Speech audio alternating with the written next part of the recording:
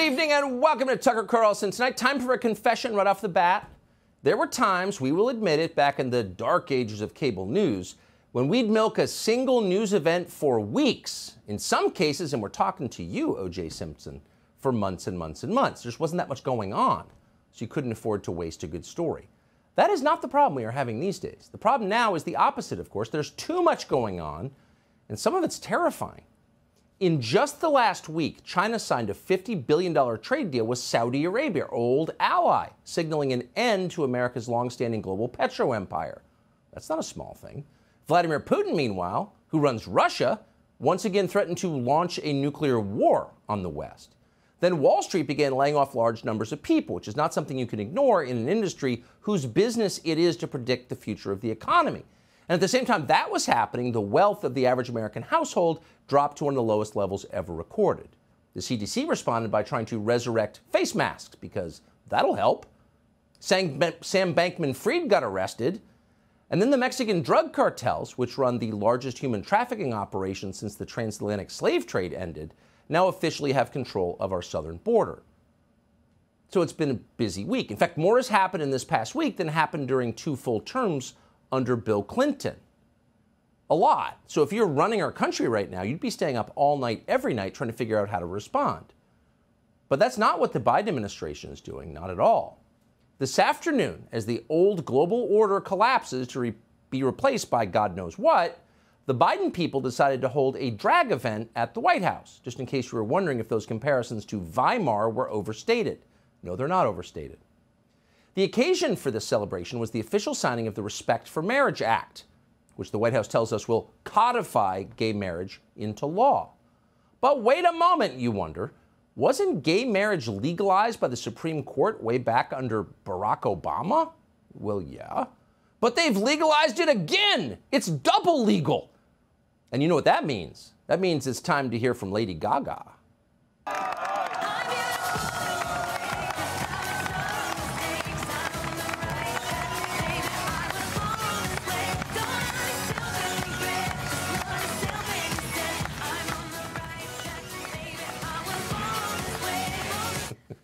Dance party at the White House!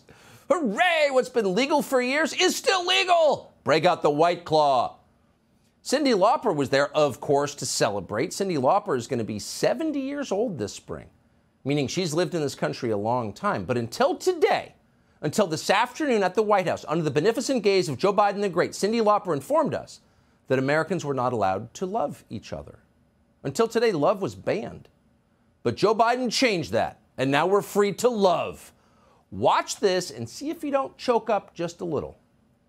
Our families are validated. And because now we're allowed to love who we love, which sounds odd to say, but Americans can now love who we love. And bless Joe Biden and all the people that worked on this for allowing people not to worry, and their children not to worry about their future. Wait, didn't that happen 10 years ago? Well, we checked. That tape is from today. The party was at the White House today. And that means that somewhere, our nuclear disposal friend, Sam Brinton, formerly of the Energy Department, is sitting atop a pile of stolen women's clothes, cursing the fact that airports have security cameras in the baggage claim. Damn those cameras. If only Brinton hadn't been caught, this would have been like Christmas for him. He could have spent the morning in Cyndi Lauper's dressing room trying to purloin a new halter top. Talk about a missed opportunity. Thankfully, Marty Cummings was there to make up for it. Cummings is a drag star who, like Sam Brinton, has a long history of unfiltered social media posts. F the police, Cummings tweeted in 2020. Yes, we want to defund the police. Yes, we want to abolish ICE. No, we won't settle for anything less, and we'll continue to fight for this to happen. End quote. That sounds like Antifa. Well, yeah. And to prove it, this year, Cummings promoted something called ACAB Coffee, using the all but copyrighted slogan of Antifa. So here you have an Antifa-friendly drag queen dressing up like a woman and promoting violence. Talk about a perfect White House guest. And of course, Cummings is also interested in children in all the wrong ways. Cummings once tweeted this, quote, "The kids are out to sing and suck to perform fellatio." Ooh, okay. Cummings then added, "Anyone who thinks drag isn't for children is wrong." Cummings then posted this picture with a child, writing, "He wants to perform with us next year." So if you think it's unfair to accuse people of being creepy with kids, not that unfair, actually. Kind of fair. Here was Cummings at a TED Talk in 2019. I learned how the power of a 20-second video can change your life, how a 20-second clip can change your entire worldview. Take a look.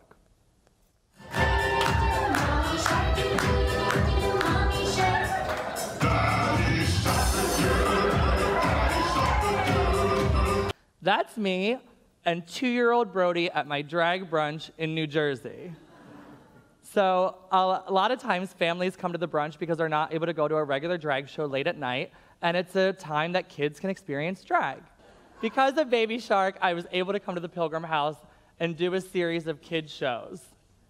And I would ask the kids during these shows, I would say, "What do you want to be when you grow up?" And to my surprise, a lot of these kids said they wanted to be a drag queen. Yeah, a lot of the kids want to be a drag queen. So that's the guy at the White House today, but not really an anomaly. It was just a month ago the administration invited a guy called Dylan Mulvaney. It's a grown man who identifies as a walking stereotype of a little girl, and he met the president. So what's going on here? Well, multiple things, of course. This is an effort to degrade the country, to make it into a joke. These are people striding through the hallways that once were the work area of, I don't know, Abraham Lincoln and Teddy Roosevelt and FDR. And whenever you think of their policies, these were serious men who stayed up late every night thinking about how to make the country better. And now there's that guy, and a lot of people like that, and Cyndi Lauper, celebrating gay marriage, which has been legal since the Obama administration. What is going on here? Well, again, it's an effort to degrade the country, but as a political matter, it's a distraction. Offend you so much or mesmerize you so completely that you forget that there are multiple world historic crises unfolding at the same time, some of which the Biden administration caused, none of which it can solve. That's the point.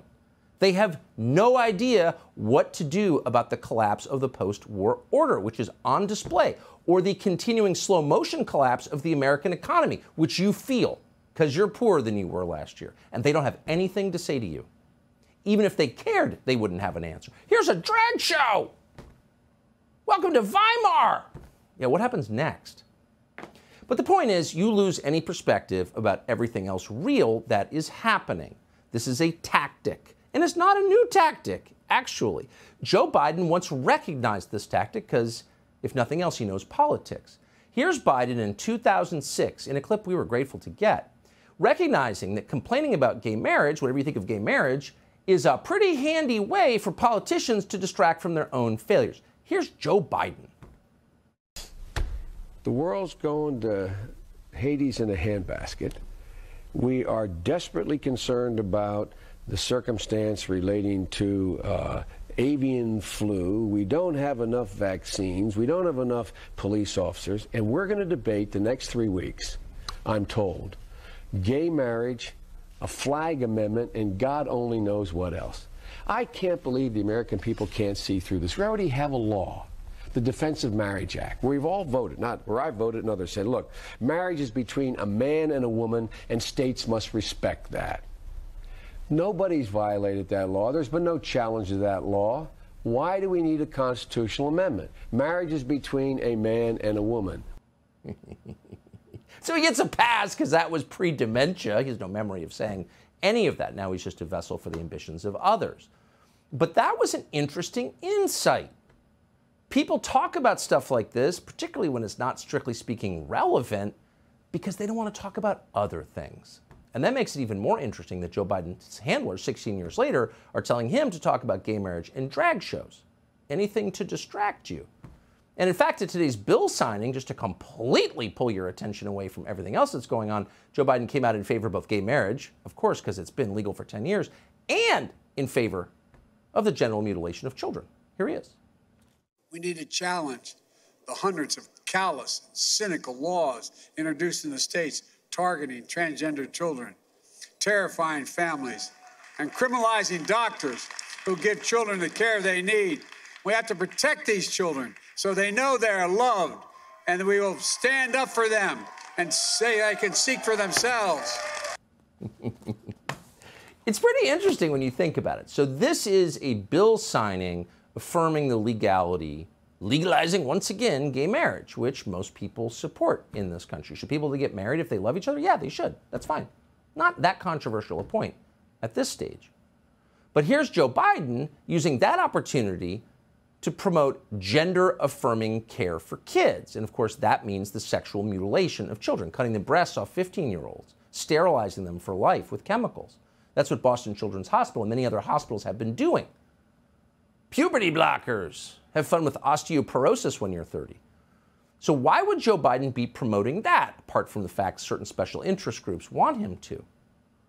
Again, this was supposed to be about gay marriage, but here you have Joe Biden, President of the United States, purportedly pushing child sexual mutilation. And then you have, this is even weirder, Kamala Harris out there talking about contraception. Really? Watch.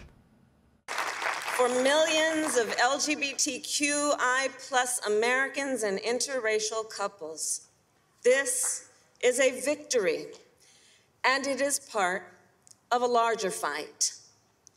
The Dobbs decision reminds us that fundamental rights are interconnected, including the right to marry who you love, the right to access contraception, and the right to make decisions about your own body.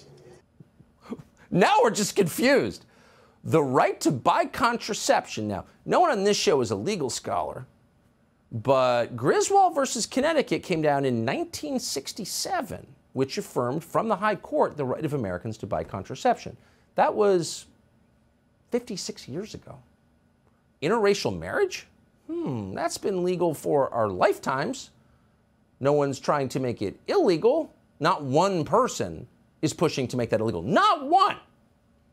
So here you have Joe Biden and Kamala Harris affirming your right to buy the pill and marry someone of a different race, even though neither right is under attack by anyone. Why are they doing this? Well, it's of a piece with their agenda recently. Remember, this is the same party that pushed through an anti-lynching bill this year. Lynching! Was that on the list of major problems? Are there lynchings going on? Wasn't it already illegal? No, we just banned it for the first time. Watch. The Senate succeeded in taking long overdue action by passing the Emmett Till Anti-Lynching Act. Hallelujah. Congress has finally declared lynching a federal crime. The people of our nation deserve the protection of a federal anti-lynching law. Lynching is not a relic of the past. Racial acts of terror still occur in our nation. Hate will not prevail in America. White supremacists will not have the last word. We cannot remain silent. Silence is complicity. Finally, after all these years, finally made lynching a federal crime. After all these years, there are a lot of people who are for lynching, but we held off the pro-lynching lobby, and we got this through the Congress. We've improved your life. Really, where are all these lynchings? Where are all these racial acts of terror committed by white supremacists? Search the internet for them. You will see some racial acts of terror. Hard to find a lot committed by white supremacists. Any, maybe. Where are the numbers on that? How many racial attacks by white supremacists have there been in the last couple of years? Maybe there have been a lot. We're not familiar with that. We're not aware that that actually happened. Pretty sure it didn't actually happen. We do know that nooses have appeared in various places. Do you remember that? There was one at the construction site of Barack Obama's new presidential library. Maybe that's what they're talking about. They offered a six-figure award to catch the person who tied rope in a forbidden shape, but no culprit was ever found. How weird. Then there was that noose in the NASCAR garage. Then there was a noose around Jussie Smollett's neck. Is that the lynching they're banning? The funny thing is, you know that's not real. And most people know it's not real. Why are they continuing to say this? Well, because as actual problems, real problems mount, and they have no answer and no solution, and they're trying to dodge culpability for creating those problems in the first place, they have to double down on fake problems. We're banning lynching. And no one laughed? There's not one person who's for lynching. Bill Melugin and his team, speaking of real problems, just shot this new video of massive crowds of foreign nationals invading our country. Sorry, that's just true. Most of them are not from Mexico. They're from very, very far away, across the oceans. And now they're in a Mexican border town across from Brownsville, Texas. And they're waiting there for Title 42 to end in 8 days. And when that happens, when the Biden administration drops that last piece of legal defense against invasion, it's going to be an overwhelming wave, of course. Maybe that's why they're bringing drag stars and Cyndi Lauper to the White House.